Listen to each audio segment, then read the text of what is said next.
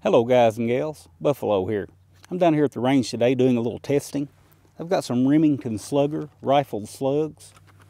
Now, they give us a little bit of information on the side of the box here. They give us our muzzle velocity, which is rated at 1,560 feet per second. Of course, that's going to vary from shotgun to shotgun. And they also give us our trajectory. They're telling us that if our sights are 1.5 inches above the bore and we're zeroed at 50 yards, that these slugs will drop about 4.8 inches at 100 yards. So that's nice information to know.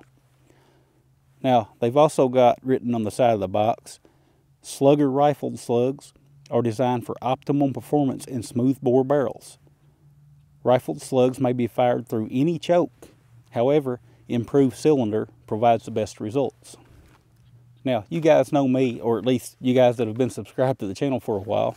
When I read something like that, improved cylinder provides the best results, well, I want to know what the other results are. What about a cylinder bore? What about modified? What about a full choke? So today, I've got some choke tubes down here. I've got a cylinder bore in the shotgun. I've got us an improved cylinder, which is going to add a little bit of choke. And remember, that's the one Remington says is going to give us the best groups or best performance. They don't specifically say groups, but I assume they mean groups. I've got a modified choke, which is going to add even more constriction.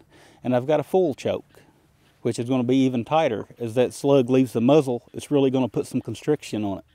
So we know these slugs can be shot through any choke. They are Foster slugs, American Rifled Slugs. There are some slugs out there that you shouldn't shoot through any choke other than a cylinder bore. But these are Foster slugs. If you want to look up Carl Foster and why he designed this style of slug, feel free to do that. Do a little research on it. Now I've got some targets made up. These are big targets. And I did that purposely because I don't know what kind of groups we're going to get out of this shotgun. This shotgun is a waterfowl shotgun. It's not a good choice for a slug gun. The barrel is overboard about 5/1000ths of an inch from a standard 12 gauge.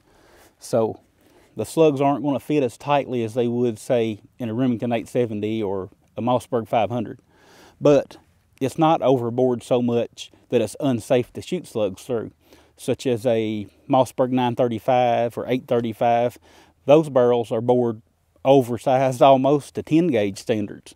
So it is safe to shoot through. I will be curious to see if we get any leading or anything like that. And our groups are going to be large. Go ahead and expect that. But I want to see what the difference between the groups is, between each choke, to see if it makes a dramatic difference. Will the slugs tumble? You know, when we squeeze them through that full choke, they may tumble. I don't know. That's what we're here to find out today. So I've got us a lane cleared. I don't have a shooting bench here. I've tried, you know, making up some shooting benches from time to time, and they're always real wobbly and shaky. So I'm going to be shooting from my mat in the prone position. I've got a shooting lane cleared to 90 yards. I wanted to get 100 yards out of it, but that's as far as I can go back and have a line of sight to my backstop. So it's going to be about 90 yards. I figure that'll still be a far enough range to see if that group, you know, really grows or really shrinks with the different choke tubes. So I want to stop flapping my jaws here. Let's get started. All right, so let's get started here. I've got the cylinder bore choke tube in. Got my others ready here. We'll switch those out between groups.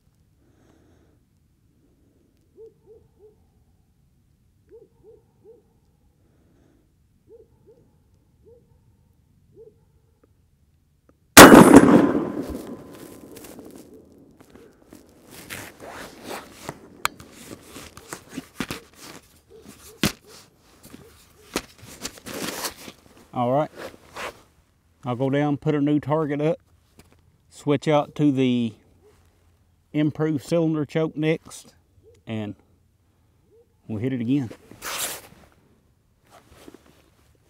All right, we've got our improved cylinder choke tube in. I went down and changed targets, reset the downrange camera, changed the choke tube so the barrel should have had plenty of time to cool. So starting a fresh 3-shot group.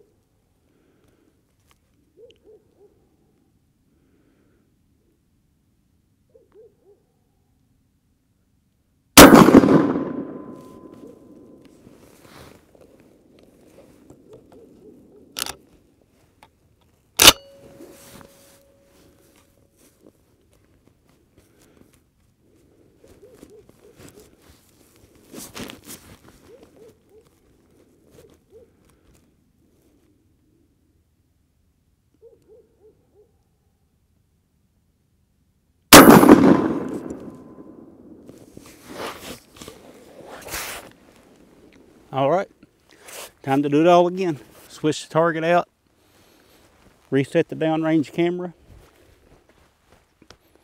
and put in the modified.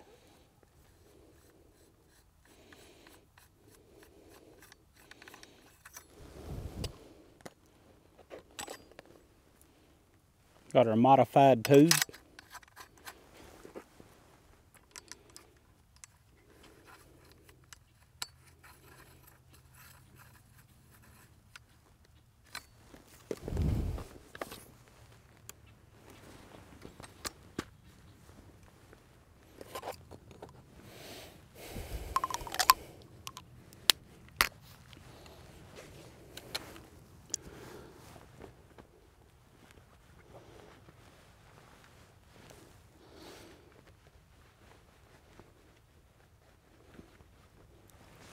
I didn't notice a lot of difference between the cylinder and the improved cylinder choke tubes as far as group size.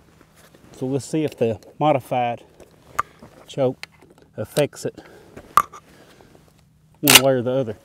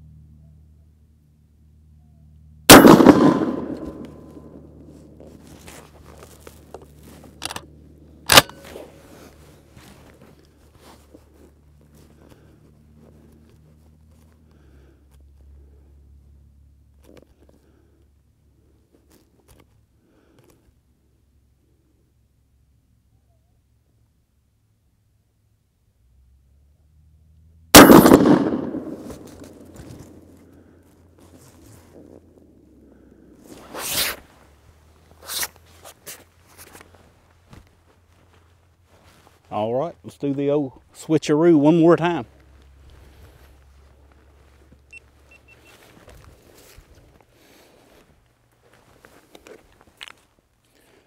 All right, we'll do this one more time. we'll go to a full choke.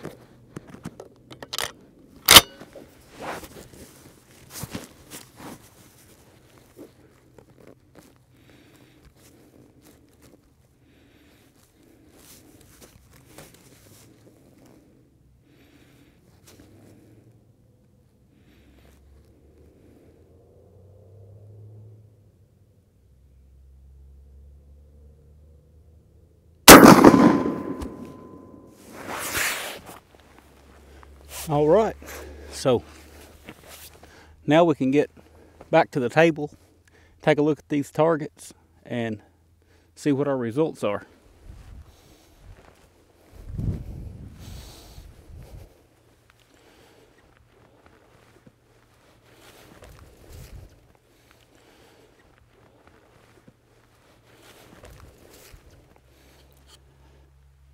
All right, guys, so let's take a look at these results. So jump right in here. We started out with the cylinder bore. We got a 3 3/4 inch group from center to center of the farthest 2 holes. Improved cylinder, we got a 4-inch group. So cylinder actually was just slightly better than improved cylinder, but that could have just been the shooter, you know. Actually they're pretty close to being the same thing. With the modified, we went to 5 1/4 inches. Again, that's not, when you're talking about shotgun slugs coming out of a gun that's probably not going to group that well anyway, that's not the difference that I was looking for. I was hoping to see these dramatic differences. And full, we dropped back to a 4-inch group. So really not that big of a difference regardless of which choke we fired it through. We probably averaged around 4 inches, just a little over 4 inches on our groups. Kind of surprising. I thought maybe with the full we would get really spread out or maybe get some tumbling or something like that, but 4 inches, not the greatest groups in the world. I'm not saying they're great groups, but they're consistent with one another regardless of which choke I used. So I found that interesting. Looking at the shotgun barrel, I took it off and examined it. I don't notice any more fouling than normal from normal, you know, birdshot shotgun loads. So pleased with that. I thought with the oversized bore, even though it is slight, you know, slight in shotgun terms, shotgun bores, they're kind of rangy. They run all over the place, especially with the 12 gauge being so popular. People try different things to lessen recoil and improve patterns and stuff like that. So bores can vary a lot from one shotgun to another. Rifle bores, 5/1000 of an inch would be a lot, but not so much with the shotgun bore. And I didn't see any more fouling than normal. The choke tubes all look good. Didn't notice any extra fouling with those. You guys may have heard some steel ringing when I was shooting these targets. I put this Defense Targets RST target up behind these just to keep from chewing a hole in my backstop back there. Picked up these slugs. Thought that was pretty neat. This RST target has just been an excellent target. Danny sent that over to me from Defense Targets, so a little shout out to them. Really appreciate that. I've had this thing for a while now, and I've really abused it, and it stood up to everything I've thrown to it. So that's really all I got today, guys. I am working on some range improvements. I'm gonna widen my backstop back here and thicken it. I'm gonna double up what I've got here. Gonna try to build me a bench. Shooting 12 gauge slugs from the prone position is not the funnest style of shooting I've ever done. I can tell you that from today's experience. But I am working on some improvements. Things cost money, things cost time. Things move slow around here at the Buffalo range, but that's just the way it is.